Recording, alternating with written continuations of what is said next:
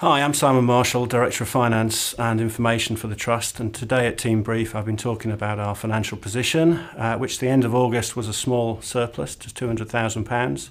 Nevertheless, that puts us in a good position to meet the challenges ahead.